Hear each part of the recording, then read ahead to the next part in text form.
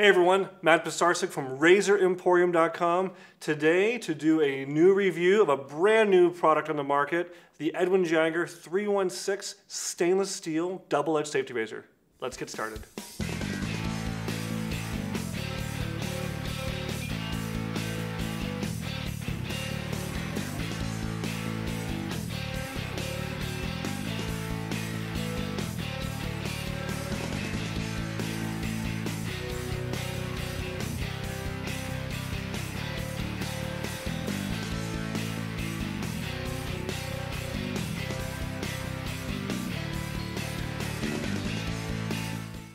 All right, we are all lathered up with my go-to for the 2019 videos, the Sandalwood Scent by Taylor of Old Bond Street. One of the classics, one of my favorites. I have this at home as well, so very familiar with lathering it up, and I love it. I always like to put on my pre-shave from Parasso underneath, as you saw me kind of rubbing it into my skin first. That's the best way to put on a pre-shave, is just by really building it in to your, your beard with your fingers, and gives you time to kind of exfoliate a little bit and kind of also feel what's going on with your beard and what's going to be needed to be shaved. And last but not least, we're going to get loaded up with the 3ONE6. Now, let's just unbox this and let's talk about the packaging. So first off, this was given to me brand new by the USA sales rep, Gail from Edwin Jagger at the Big Shave Southwest a few weeks ago. And in the last few weeks, it's been traveling in my duffel bag and in the car. It was packed up and it got a little bit dinged on the box. It's 100% for me. It arrived to me pristine, so just FYI. But first thing I wanted to say is very cool packaging, very different for Edwin Jagger. We're used to the vertical tall boxes for the regular razors. Obviously, they went with something more deluxe and more fancy for this new deluxe razor of theirs. And as we're opening it here, you're going to see the way it's presented. It pulls out to the side, and actually it doesn't come all the way out. That's kind of cool. And it has a little clear film over it. And we have the razor cap. We have the razor base plate, the guard. And we have the razor handle. So I'm just going to put this packaging aside. I'm not going to use the feather blades. That is not my preference of blades, and I'm not additioning feather blades. I know what they feel like. I'm additioning the razor head. So I'm going to use my favorite, my go-to blade, which is Paul Silver, as you guys know. Now, I do that with all my product reviews. If you guys are new to the channel, I like to think of this as a mathematical equation. I want to hold some variables constant and test for other variables. So today we're testing for the new 3ONE6. We're not testing for my blade or my brush or my pre-shave soap or my shave soap. So those are all going to be the same as I'm very much used to using. And our new variable will only be the 3ONE6 razor. So we're going to get loaded up here. I'm just carefully removing my double-edged blade, brand new. And if you guys are also new to the channel, the best way to always load up a three-piece razor is with the cap flat in your hand, and then put the blade right across it. Put the guard on top of that, and then put the handle on top of that and start threading it on. Okay, so we are all loaded up now with Paul Silver. And just before I take my first stroke with this, just a couple observations. It's a thinner handle than the other Edwin Jagger razors. Like I have the laser cut one at home, the DE89. It looks like a pretty similar blade gap, a pretty similar head geometry, but we're going to give it a shot and see if it is that different. I'm very much accustomed to the way that Edwin Jagger razors shave, and I actually quite enjoy them. To me, the DE89 is one of the best razors out there for beginners. So let's give this a shot.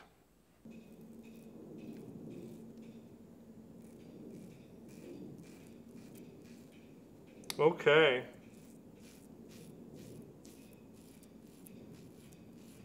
Taking me just a second to get used to the angle and the amount of pressure needed. It's my two variables I always talk about, angle and pressure.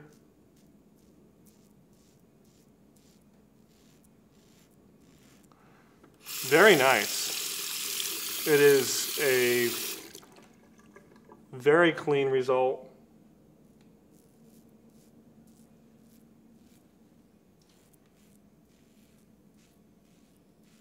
So as you guys know, I'm practicing some skin stretching, and I'm practicing a little bit of blade buffing, kind of going over the same area in short strokes, very light pressure.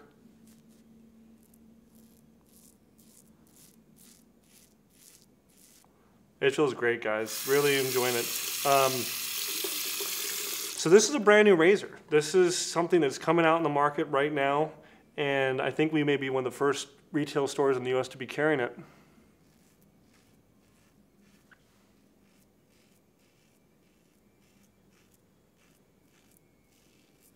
I know that the owner of Edwin Jagger, Neil Jagger, had talked about this years ago. I met him in Las Vegas for a trade show, and I was helping him out with the booth for Edwin Jagger, and we talked obviously over the course of the 2 or 3 days in Vegas together, and he was mentioned even years ago that he wanted a stainless steel razor.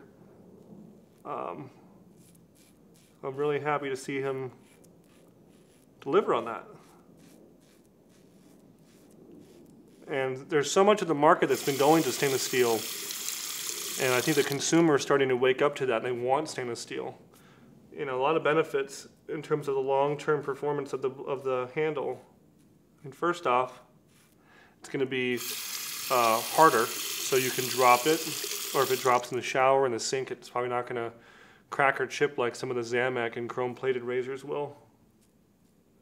And then number two, it's going to be more rust resistant. Although chrome is actually really good for rust resistant. It's just that chrome starts to blister and crack over time, especially if it's abused. You know, this is definitely something I could see lasting a very long time. And to me, the performance is wonderful.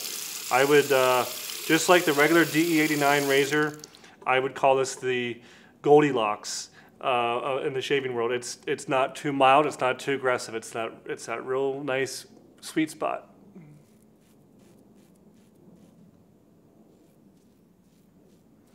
And I had a lot of beard going on, guys. I think the last time I shaved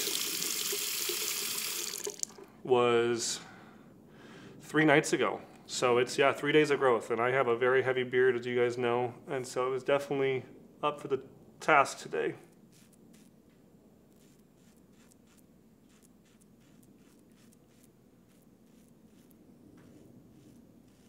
Now, someone who has a more heavy beard or likes a more aggressive razor, you can always load it up with a sharper blade. I went with Paul Silver, it's my go-to. That's what we're holding constant today is my blade choice. But you can always put a feather in there, or Gillette Platinum, or Kai.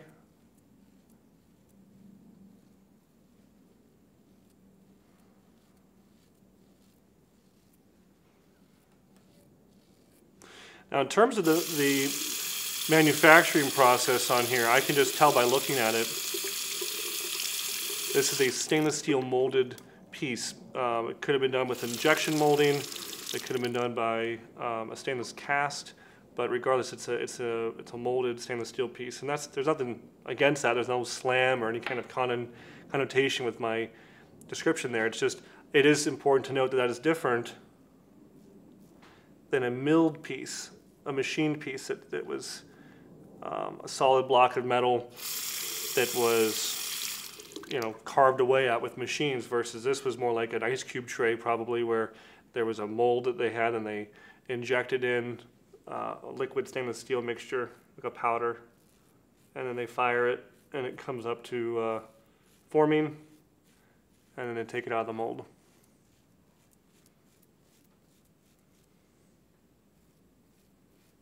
One really high benefit of molding over milling is consistency. Even though you have a CNC machine part, any machinist will tell you it's all about fixtures. It's all about holding that part. And let me tell you, you put in 1,000 different pieces over the course of a production run. If they're being held a little bit differently, or someone didn't clamp something all the way down, you can get a difference. Versus a molded piece, it's going to be the exact same every time. Now, one of the downfalls of molding is if you don't have it right, your problem is going to present itself on every single razor, and you can't change it midstream. Like if there's a problem with a machine part, you can talk to your machinist and you can adjust a part for the next run. Once you make a mold, that's it. It's set. I am noticing I need to open it up to really clear out the lather a little bit more than I'm used to, but you know, hey, every 3-piece razor I think can benefit from loosening a little bit and tightening it back down to clear out your lather.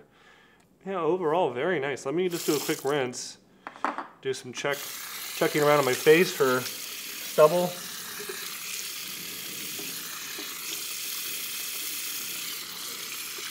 You guys know I'm not someone who goes for a birdie in golf analogy here. I'm going for par. I don't do the 3-pass shave. It's not because I can't. It's because my face will be happy with it 1 or 2 days a week, and the rest of the week, if I try to do it, my face will just be irritated. So I've learned to just do cold water, 1 pass with the grain. Sometimes I do a little bit of like this, just a little light touch up, especially for some thicker areas around my goatee.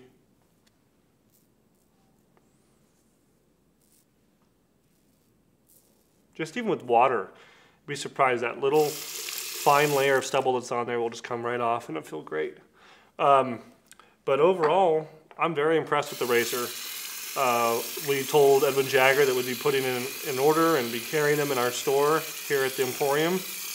And I'm looking forward to when they arrive here so that we can get them out to our customers, because it's a great razor, and I'm happy to give it a full endorsement that it's a great product. You know, I wouldn't expect anything less. One other thing I you know, can say from having personally met Neil is that he is someone who is very meticulous and is very into quality and very into doing something right. And despite the fact that other vendors have put out stainless steel razors, I think he was smart to wait till it was perfect in his mind, because, you know, why rush something, right? And it's very nice. Now there are a couple different handle options. They're all the same exact head, kind of like his existing DE89 line of razors.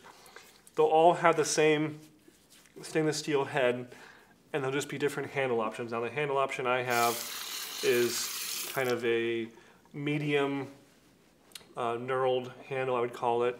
Kind of your typical knurl, kind of medium knurl as I would call it, almost like a socket wrench handle. It's very grippy, very easy to hold. The weight is great, the balance was great.